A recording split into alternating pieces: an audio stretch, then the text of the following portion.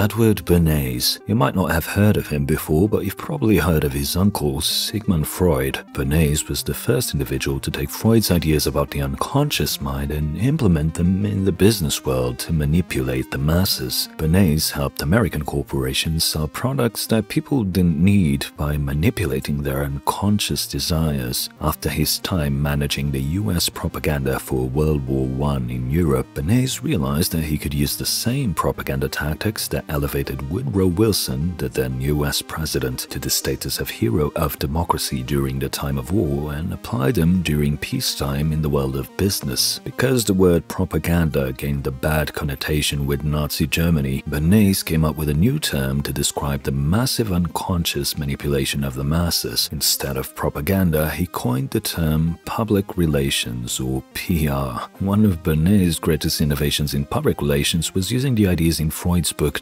General Introduction to Psychoanalysis to develop strategies and marketing events to influence the buying decisions of large groups of individuals. You see, Bernays realized that presenting consumers with facts was not how you got sales, because facts belong in the realm of the conscious, and to really manipulate the minds of the masses, he needed to get into their unconscious desires. NVidia CEO Jensen Huang is no stranger to such tactics. One of the semiconductor industry's heroes, Jensen's brilliant leadership has taken NVidia from a relatively small maker of gaming products valued at $5 billion in 2010 to a $360 billion company today. An industry visionary, Jensen Huang saw the potential for GPUs to be much more than graphics accelerators and is today on the forefront of the AI revolution. With the launch of the RTX line of GPUs at the end of 2018, Jensen seems to be taking NVIDIA in a different direction when it comes to gaming. Raw performance is no longer the name of the game, but rather new features that improve image fidelity, like real-time ray tracing and AI power technologies like DLSS, that promise to democratize high frame rates and high resolutions like 4K without needing massively expensive hardware. But is this really the future for graphics in games? Will AI-powered upscaling make gaming at native resolutions unnecessary, just like MP3s made full-quality music CDs a thing of the past? After acquiring Mellanox last year, NVIDIA have now announced that it will be acquiring the world's largest processor IP vendor, ARM. How are these acquisitions tied to the future that Jensen envisions for the GPU? What is Jensen's master plan for NVIDIA? As you're about to see, Jensen Huang and Edward Bernays might be two visionaries separated by a century of technological development, but their ambition and methods are not that different, and we'll look at how Jensen Huang is preparing a revolution in the semiconductor industry.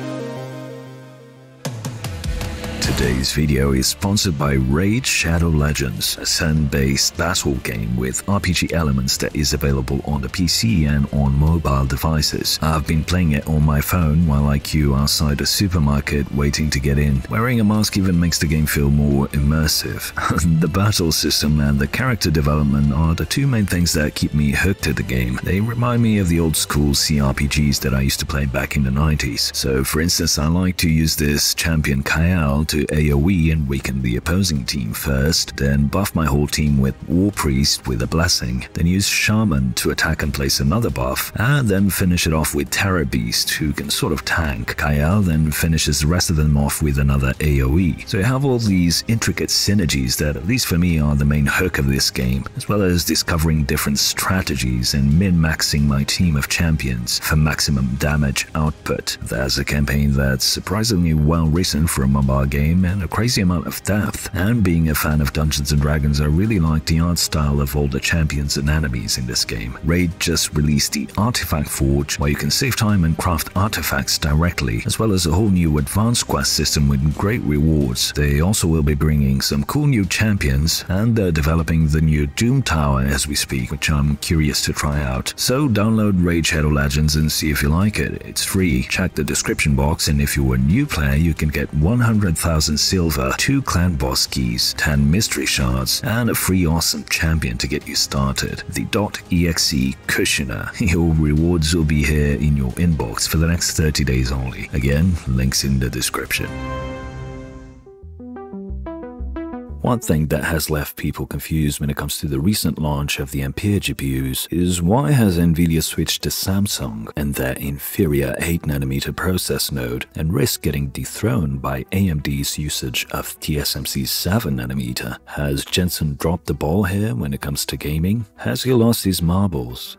In my review of the RX 6800 and 6800 XT, I found the top AMD card beats the 3080 more often than not, and was not too far from the much more expensive 3090 in many cases, in some rare instances even beating it. Other reviewers have had similar results, although more extensive 4K testing, especially in older titles, seems to put the 3080 ahead of the 6800 XT more often than what I found in more recent titles. Overall, I think the 6800 XT and 3080 are very comparable products, but clearly NVIDIA still holds the performance crown with the $1,500 3090, at least until AMD's 6900 XT launches. So even if we stick to facts alone, the reality is that NVIDIA is still the leader in performance and features, even though they're on an inferior node, all the while charging only a small premium over the competition. Considering NVIDIA are effectively behind in terms of process node, it seems to me that they're doing fine when it comes to their gaming GPUs. Yes, they're not exactly efficient, and most of the models are huge, but the performance is still there, and when it comes to ray tracing, AMD is understandably still behind. So I don't think Jensen dropped the ball when he decided to choose Samsung's 8nm instead of TSMC's 7nm. I think it's actually a feat that the GPUs are still competitive in spite of the node disadvantage. I do think AMD will gain back some market share in PC graphics next year, but I don't think NVIDIA is under threat of losing their leadership position in the market. The great thing about AMD having achieved parity is that we now have options, and the 6900 XT should cement that further. But realistically, I think the vast majority of gamers would still rather pay a bit extra to get an NVIDIA GPU. If we analyze Jensen's presentation for the original 1080 Ti, we see these words pop up the most. So you see that the terms that Jensen used the most related to traditional graphics effects in games, like rendering or simulation or smoke or shadows. In other words, the speed up in shading and rasterization were the selling points for the 1080 Ti. If we look at the recent Ampere launch, however, we see this. Traditional graphics effects in games, which will still be relevant for years to come, are barely mentioned. Instead, we see ray tracing mentioned 51 times and RT cores 37. Next is AI and then DLSS as the most used words by Jensen. We're looking at a completely different focus when it comes to NVIDIA's gaming products. At the end of the day, for the mass gaming consumer, it matters very little that NVIDIA is on Samsung 8nm instead of TSMC's 7nm, or that AMD has caught up in terms of raw performance. Thanks to Jensen's marketing, in the mind of the mass consumer, what really matters is ray tracing and AI-powered features like DLSS. Most of you watching will see past this, I would assume, but the mainstream media and the average consumer will buy into Jensen's propaganda regarding these features. And to be fair, DLSS is a relevant feature, it just isn't supported in barely anything. And ray tracing is exciting, but it's coming with a huge performance hit. Those are the facts. But just like with Bernays, facts matter very little here, because in the minds of the masses, if you are not getting these features, then you are missing out. If we look at NVIDIA's latest Q3 earnings, we see revenue was over $4.8 billion, up 57% compared to the same period last year, and the company's gross margin is still over 60%. According to NVIDIA, revenue from gaming alone grew 37% year on year, so obviously this comes in large part thanks to the launch of Ampere. But Ampere is not in stock anywhere. How can NVIDIA be making this much money from sales of the 3080 and 3070? Well, that's indeed an interesting question, and there are two possible explanations. Either the stock situation is not as bad as we think, and the GPUs are indeed being sold in large quantities as soon as they hit retail, or perhaps the people buying them aren't gamers. A recent report over at Bitcoin.com, quoting Barron's, suggests that NVIDIA sold at least $175 million worth of Ampere GPUs to Ethereum miners. So even though there is indeed a supply constraint at the moment, well, worldwide. It seems the stock situation isn't as bad for NVIDIA as first thought. It's just that gamers might not be the ones having priority access to these GPUs. I couldn't find clear evidence that miners are indeed buying most of the Ampere GPUs, so I wouldn't put too much stock on that, no pun intended. I've been paying close attention to the stock situation using bots, and 3080s appear in stock on a daily basis all around the world, but are gone within minutes. Meanwhile, the 6000 series from AMD never seemed to be in stock at all. But anyway, as far as gaming is concerned, I think NVIDIA is perfectly content with the current state of affairs. Jensen is continuing to hammer into the minds of the masses that real-time ray tracing is what they need, and NVIDIA is the company to bring it to them. And you know what? Judging by these earnings, I think it's working. Next year, AMD will move to 5nm, and NVIDIA will probably move to Samsung's UV process for the gaming cards. And I think we will see a similar situation to what we have today. I don't see this changing until MCM makes it into consumer products. But it's when we look beyond gaming that we see Jensen's true ambitions for NVIDIA. One of the recent additions to their product arsenal is the Bluefield 2 DPU, a chip that promises to be a data center on chip. NVIDIA is partnering with the world's leader in virtualization, VMware, which is part of Dell, to get this into data centers. I wonder if Michael Dell would consider an offer from NVIDIA for their most profitable business. It might be a bone too large for NVIDIA to chew on, but then again, I never thought I'd see NVIDIA buying ARM. But anyway, NVIDIA's Bluefield 2 DPU is part of NVIDIA's strategy to put a data center in warehouses, in factories, on trucks, 5G base stations, and many other businesses that can leverage artificial intelligence. A data processing unit is trying to do for the data center what GPUs did in the consumer space: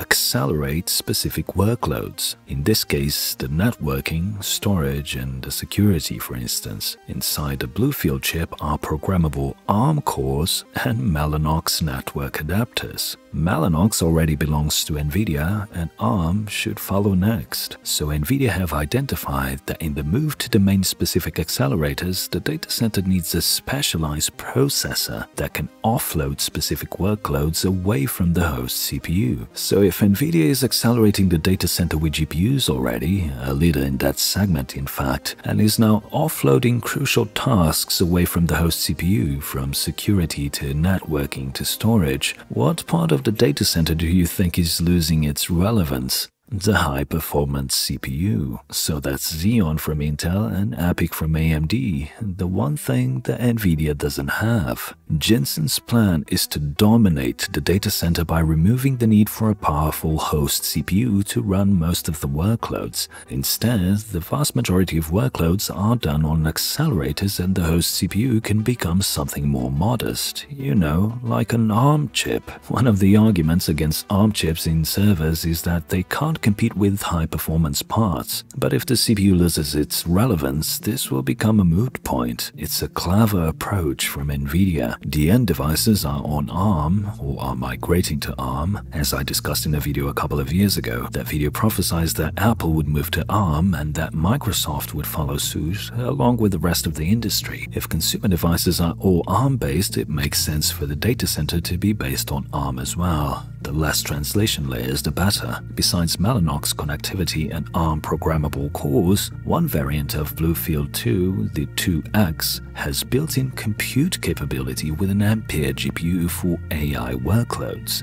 So you get the full package here. Backing this new hardware is, of course, software. Just like CUDA revolutionized the industry by making the GPU much more than just an accelerator for gaming, but instead of massively parallel processor for other types of workloads, NVIDIA has a similar software tag for DPUs called Docker. So what does this all mean for us enthusiasts? If you remember the enthusiastic Adobe Hairman from the CS Intel presentation in January, he demoed how Photoshop could use hardware blocks in the 10th gen Intel chips to accelerate AI-powered features, like for instance perfectly and instantly cropping a flower, or let AI automatically reframe a video in Premiere to make sure the relevant content stays in frame when exporting focusing in portrait mode. So this is the tip of the iceberg when it comes to AI getting integrated into software and applications that we all use. And all of these things will need to get accelerated. Security is another key area where AI can play a key role, identifying threats or managing things like a DDoS attack. And as we experienced in this crazy year, collaborative software will become more prevalent, and here too AI can help manage source control or connectivity. And even in games, we will start to see AI being used to improve more than just image quality. So is NVIDIA bringing something like this DPU board to the consumer space? It's possible, but I think it's more likely that we will see NVIDIA bring this to us in a different form.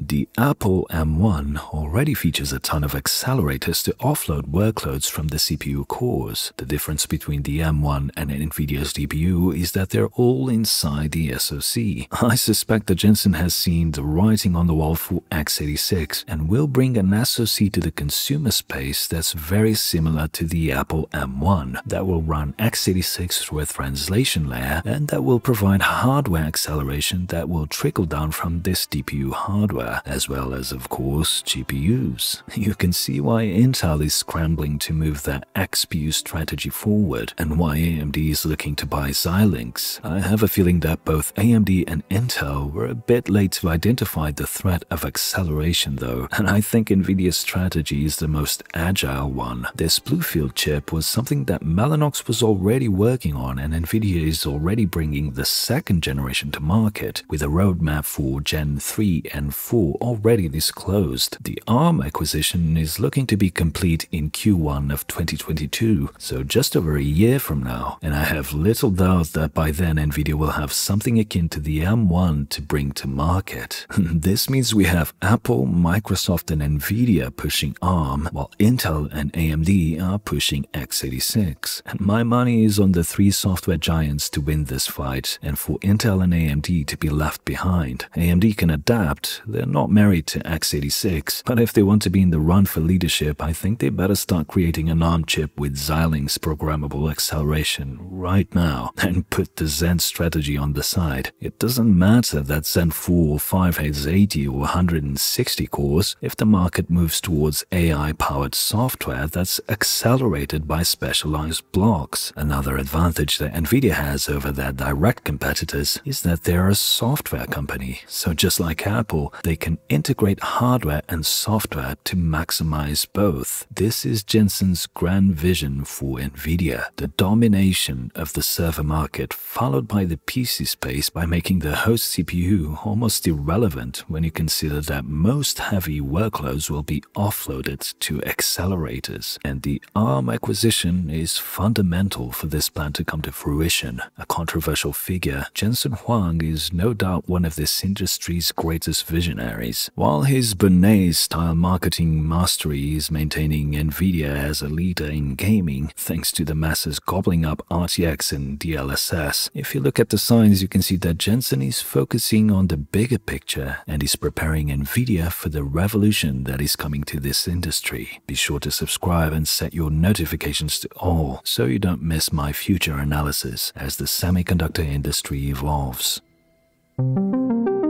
This video was made possible by my awesome patrons. Join my Patreon today and get exclusive access to the Cortex Discord server, where you can talk to me directly and join a community of like-minded and welcoming enthusiasts in a healthy environment. If you can't contribute financially at this time, then please give this video a like, as that really helps the channel. Thanks for watching, and until the next one.